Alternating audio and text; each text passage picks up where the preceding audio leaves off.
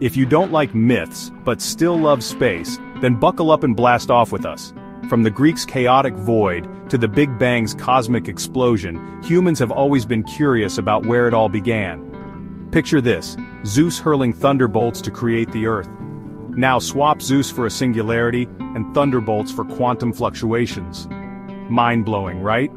Ancient myths gave us colorful stories like the Norse giant Ymir, whose body became the world. Astrophysics?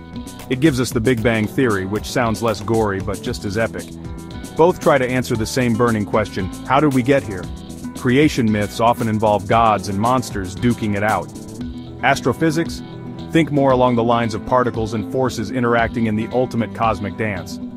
Imagine Odin and Thor, but with protons and electrons. While myths serve to explain the unknown with narrative flair, astrophysics tackles it with math and empirical data.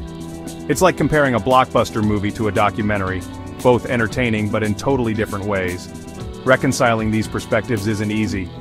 Myths offer meaning and comfort, astrophysics offers testable theories and models. Together, they show our unending quest to understand the universe.